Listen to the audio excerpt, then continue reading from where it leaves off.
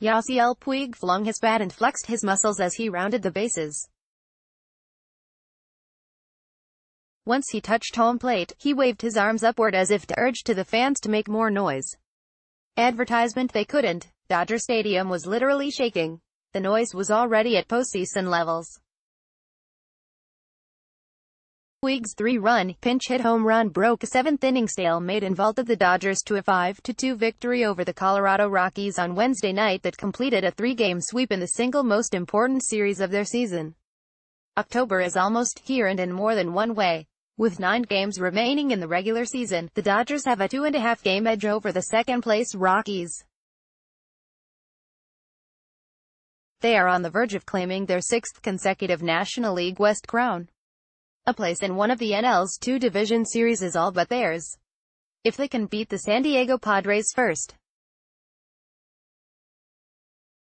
Well, this is 2018, and if there's a collection of Dodgers who can blow a 2.5-game lead in a week and a half, it's this group. The Dodgers have already experienced plenty of unexpected crashes. "Tell me about it," said closer Kenley Jansen, who pitched a perfect 9th inning Wednesday to earn his 36th save.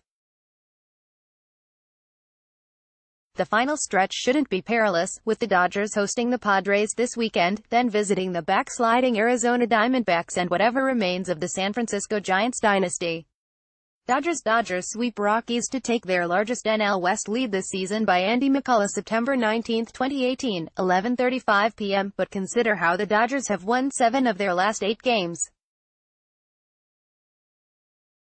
Reflect on the stop-and-go nature of their season over the previous 5.5 months, and the upcoming home series against the last-place Padres that opens Friday starts to look suspiciously similar to a trapdoor. "We know it's going to be a tricky series against the Padres," Jansen said. "They don't care. They're already planning their vacations. We need to come out there and swing and don't take our foot off the gas pedal." The Dodgers have proved they can win the important series. They transformed a 1.5-game deficit to the Rockies into a 21.5-game lead by taking 3 of 4 games in St.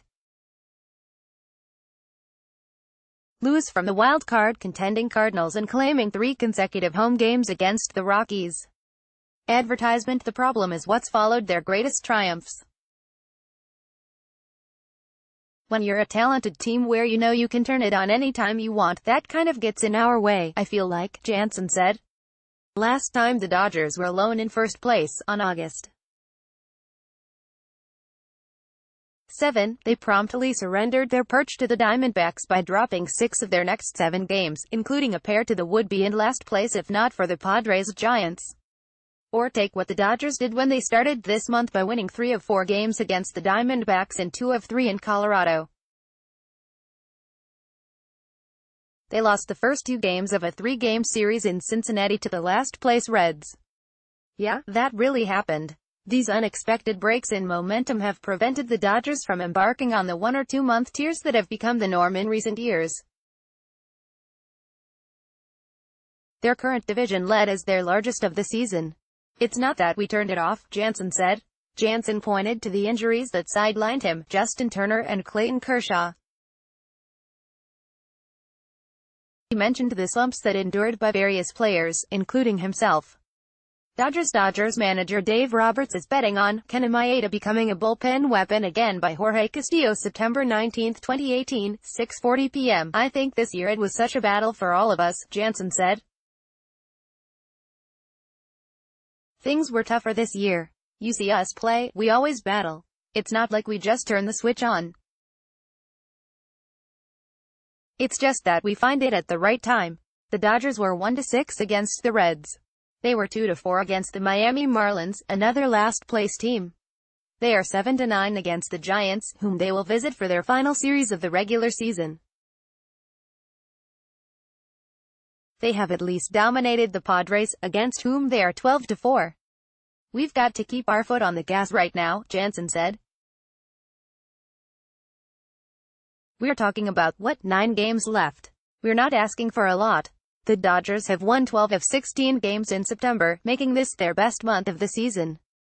Manager Dave Roberts sounded hopeful about his team's chances of sustaining its current form. "These are playoff games," he said. I think you can see the intent on every single pitch. We smell the finish line of the regular season. There's a lot of sacrifice going on. The preparation hasn't wavered. The bottom line is we have very good players. That was never in question. Their ability to play like it consistently has been. They have to do that now.